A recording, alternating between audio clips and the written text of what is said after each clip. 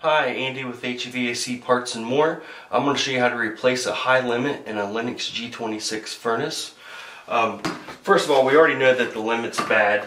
It's already been tested. We have voltage to one side of the limit and no voltage out the other side. Also, if we remove the leads of the limit and we check for continuity,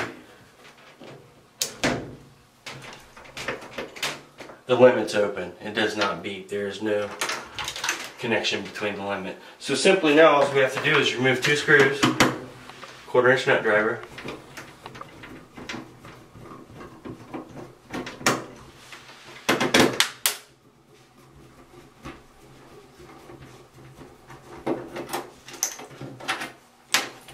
and the Lennox part number is written right there, 25J26. You can go to HVAC Parts and More and order this limit online.